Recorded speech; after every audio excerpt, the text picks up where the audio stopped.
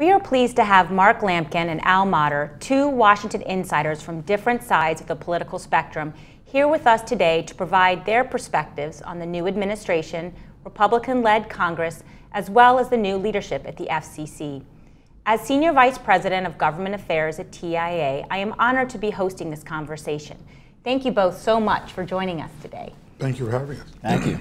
So Mark, let me start with you. As someone who served on President Trump's shadow transition team, can you tell us about your experience with this White House and provide us with advice and counsel as we look to engage with this new administration?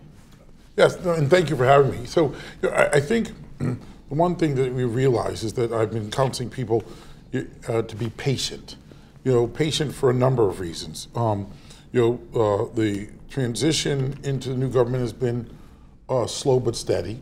They're pretty top heavy, so you've got cabinet secretaries and you've got senior people in the White House, but you don't have a lot of, I'll call them the worker bees, the people that are aligned. They're filling in slowly but surely at the White House, at the different agencies, but that's taking longer than people expected, which I think can be a source of frustration. When you've got an issue for one of your companies or for the trade, looking to get fast answers. When you're pretty top heavy, it makes it very difficult to get swift answers. Also, another thing that I think you're seeing with this administration is truly full of outsiders. Whether from the president, who's not a politician, to a number of his cabinet secretaries who aren't veterans of the Washington scene, to people in the White House. You don't have people that have done this before. So every new complex problem is one of first impression. So thinking about how you coordinate policy between the cabinet agencies, the White House, and the different silos within the NEC, the Domestic Policy Council, the National Security Council, making sure that you're coordinating all that is a real task of where you need bureaucratic experience, and you have people who are still trying to get their feet wet, and there's a lot of cement that's not dry. And then I think the third thing that really informs how you deal with this administration is the Trump, by definition, has set up a council of equals. Inside the White House, you've got 4 or 5 different power centers, all who vie for the president's ear, which means you don't have a lot of easy cohesion in terms of policy making, because you've got big titans of influence battling for the last word with the president. By all accounts, the president wants that kind of free for all, but it really does make decision making a little bit more difficult, a little bit more tenuous. And for the outsiders, for whether it's companies or trade associations, it's a lot less easy to understand than in previous both Republican and Democrat administrations, where there would be one definitive way inside to be able to affect policy and the decision making, and it was a lot simpler. So it's a complex but evolving circumstance with the Trump administration. If I might, Cinnamon, just to add on what Mark said, if you think about where Trump came from out of the business world, the way he seems to be structuring the White House and staff is more like a Bloomberg office in New York than a traditional government office. Traditionally in the White House, you have the staff secretary limiting the paper flow into the president. You have the chief of staff saying these people can come in and there's a schedule. But with this man, our current president operates more like a businessman. Open door for 6, 8, 10 people. There isn't necessarily someone limiting the paper flow. He wants information from lots of different sources, and so I think that's by design, but it does make it more difficult for interested parties and special interests and lobbyists and advocates to figure out which way to go in. Yeah. And more acutely on that, it's interesting, it's not even, probably in a traditional Fortune 500 company model is more like a traditional White House, but remember, he's the leader of a family-owned real estate empire, where he was the king, and everyone, dominated by family and longtime insiders. And so that's a very different model than a corporate, Fortune 500, where you have a CEO, COO, and you've got division chiefs, where there probably is more of a traditional funnel. In this place, it's really kind of he sits at the center of the circle and has lots of input, but he's the last decision maker, and he doesn't want anyone controlling his inputs. And I think that's really the lesson that we should learn moving into the future, that's how this president's going to run his White House. Thank you, that's very interesting. Al, let me follow up with you. Given your breadth of experience, both as a Democratic strategist and former Senate Commerce Committee counsel, you've seen the FCC change quite a bit over the last 2 decades. Can you give us some historical perspective with respect to how you see this commission, led by Chairman Ajit Pai, approaching its mission? Well, if you go back over the last 20 years, Cinnamon, the FCC has become more partisan. Historically, it has been an agency in which its best outcomes were driven by 4-1 and 5-0 votes. Those are the votes that are least likely to be challenged successfully in the DC Circuit. And if you go back to right after the Telecom Act in the late 90s, when Reed Hundt chaired the commission, he was a very controversial figure with Republicans perhaps in Congress, but he drove a lot of 5-0 decisions, and that's why much of the act was upheld in court. Fast forward to the Obama administration, and particularly under Chairman Wheeler, the commission became exceedingly partisan. Issues that in the past had more geographic approaches, whether it's respect to universal service, broadband build-out, and the like, became Republican and Democratic issues. He wouldn't share information with Republican commissioners as much. And that dates back, you asked for a historical perspective, to some prior commissions, but it became even more so to the point that actually he wasn't sharing information with some of his fellow Democrats.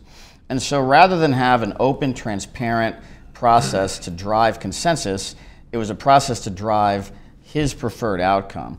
Now you have Ajit in there. He's someone who comes from the political spectrum. He worked for Senator Sam Brownback on the Judiciary Committee.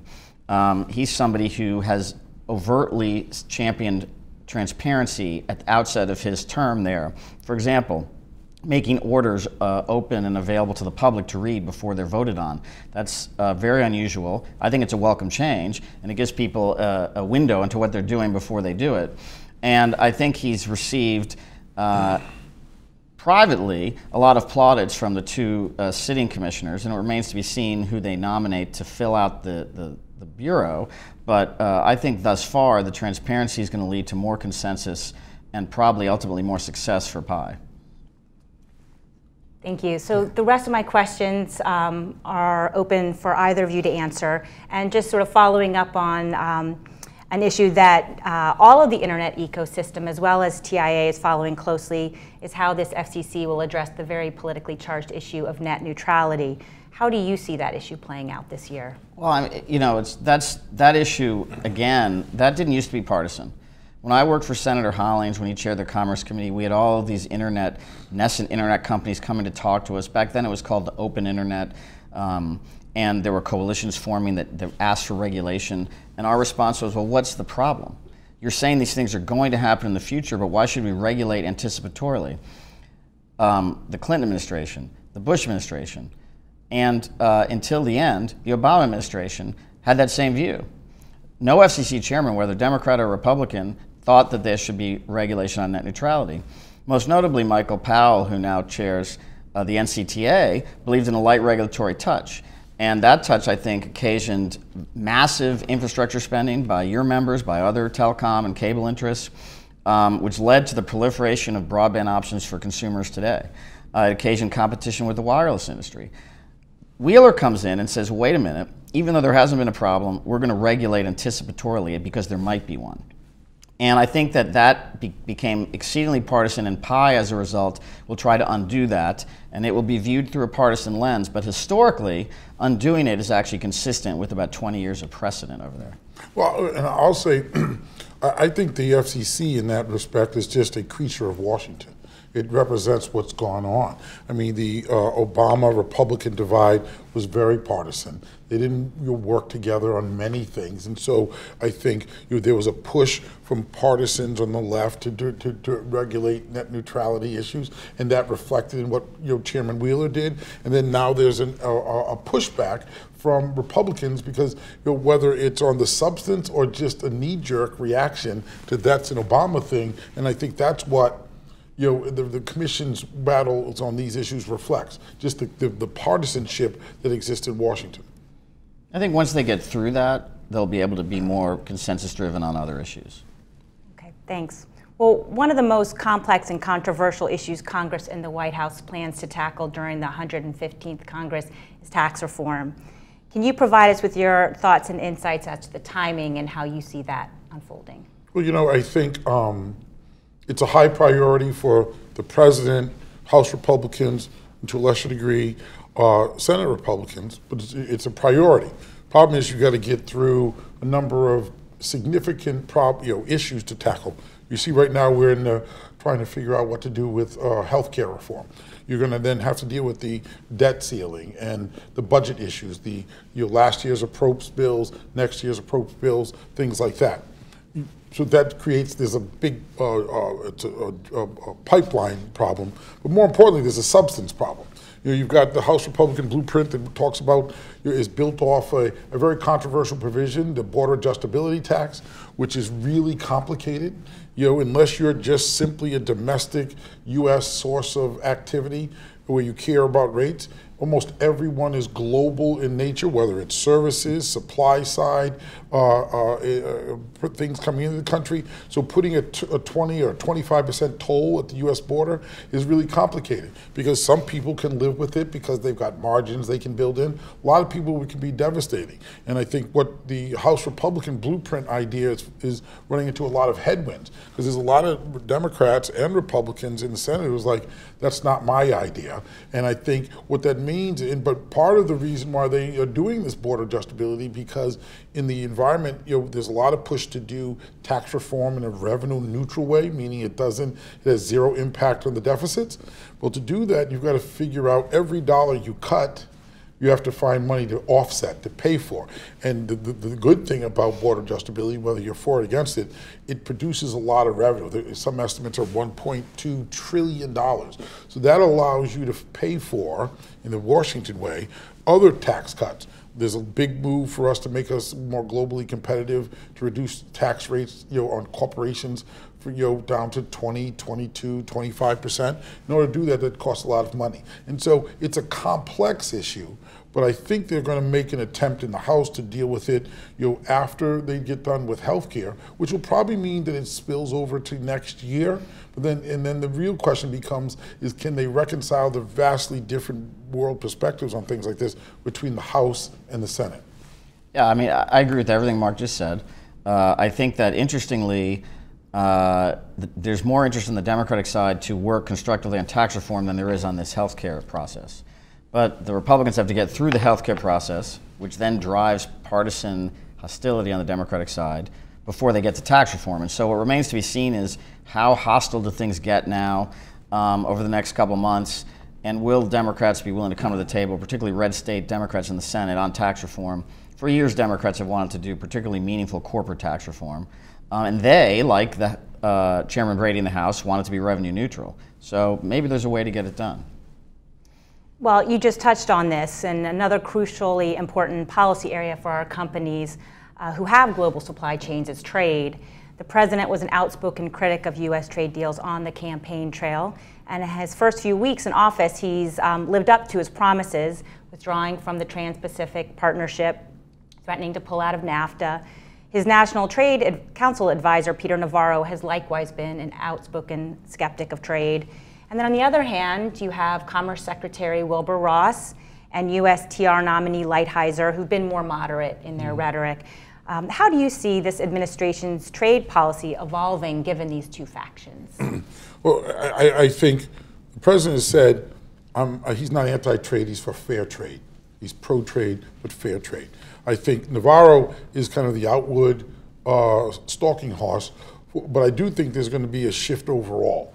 You're going to get away from big, complicated multilateral trade deals to more one-on-one bilateral trade deals, which the president and his team believe provide for greater equal treatment for U.S. workers, U.S. interest. I think you're going to be looking for deals that say we're going to make sure that what we do doesn't reverberate to cause the loss of U.S. jobs. So that's going to be a value. I think Navarro in particular is going to push for making sure that whether it's in the things that they do to U.S. companies, really taking a long look at our relationship with China, to make sure that, because they do lots of protectionist things inside country that impact U.S. companies, and there's he's got a real understanding that Chinese activity, whether it's on currency, whether it's on wages really impact U.S. workers and U.S. industries. But I would note with someone like Bob Lighthizer. Bob Lighthizer worked as a trade lawyer for a long time, working for U.S. companies fighting battles at the WTO and across, on cases. And so he, while more moderate than Navarro, has certainly worked long and hard for a number of years to protect U.S. corporate interests. And I think that's what you're going to see.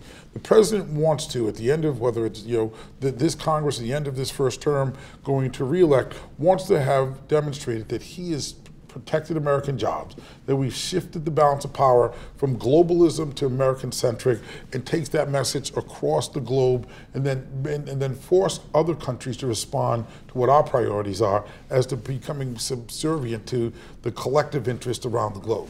I just think two quick things to add. Number one, I think you're going to see more efforts at bilateral trade agreements rather than multilateral trade agreements. And number two, and this is evolving, but you have a White House and a president and his chief strategist and Steve Bannon who want to remake the American electorate. So what does that mean? That means carving out pieces of the traditional Democratic base and moving them over to the Republican side. One area they can do that in is trade. You see, it's quite interesting. Trump's rhetoric on trade is probably closest to Bernie Sanders if you look at the 19 candidates who ran for president. So I think you will see an effort for them to promote trade issues, as Mark said, couched in a way that protects the American worker. And I think you'll see an effort to do bilateral deals with some of our allies and others around the world. Well, my last question. Clearly, you both work very well together despite your partisan differences.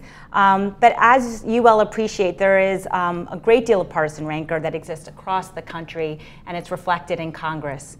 How likely is it that Republicans and Democrats can work together to come up with bipartisan solutions this Congress? Let me start with this one.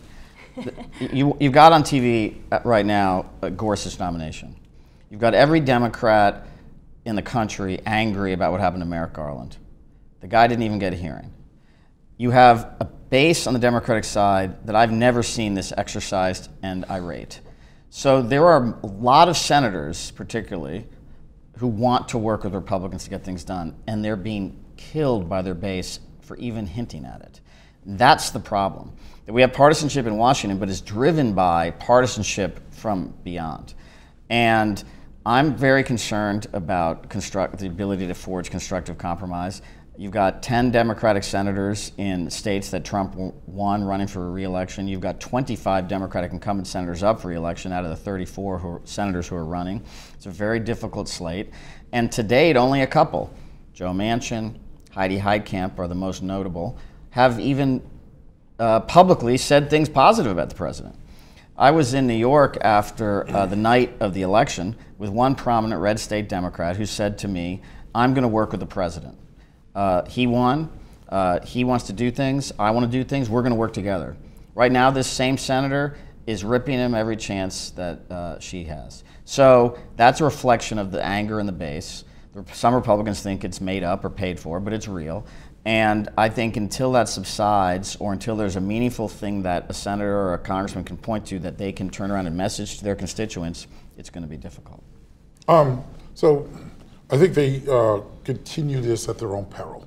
I think this president has done some counterintuitive things. Well, first let me say this. This president, I believe, has worked harder to build relationships and a structure of engagement with the Congress than the previous two presidents in a significant way. He's up there every day. He's talking to people. He's working this healthcare bill and other issues like he's the head of Leg Affairs, not just the president, which I think is good. Because I think if there's one thing that set a table for the poor relationships between the White House and the president was that President Obama didn't engage, was a little bit aloof. And when he did engage, it was, as former Speaker Boehner would tell you, it was all about him lecturing you what you should want to do and why you should want to do it, as opposed to a real sense of like, let's work together. But you've seen this president has played footsie with Elijah Cummings on drug pricing. I think he's got an interest that's counterintuitive in big infrastructure spending, which is another kind of stimulus. You're talking about $1 trillion, and coupling that with a deregulatory atmosphere that could unleash, a lot of people could unleash the economy to get it to 4-5% growth rate, which would be good for him. And I think what he's going to do is lay out a cooperative challenge that here's some issues where you can and should, and then Democrats are going to be faced, especially those red state Democrats. Do I worry about whether I get primaried, or the Bernie Sanders folks, or do I take the opportunity to engage with this president on something that's bipartisan or nonpartisan, that's good for the country, that's good for my state? The truth is they're postponing infrastructure, right? Well, what does that mean? That means that if they present a massive infrastructure package to this Congress next year, what do Democrats in states where they need jobs, where they need growth, where they need spending, say about being against it? It puts them in a tougher position and perhaps raises the likelihood that this White House could get something done there. Mark and Al, thanks so much for joining us today. Pleasure. Thank you.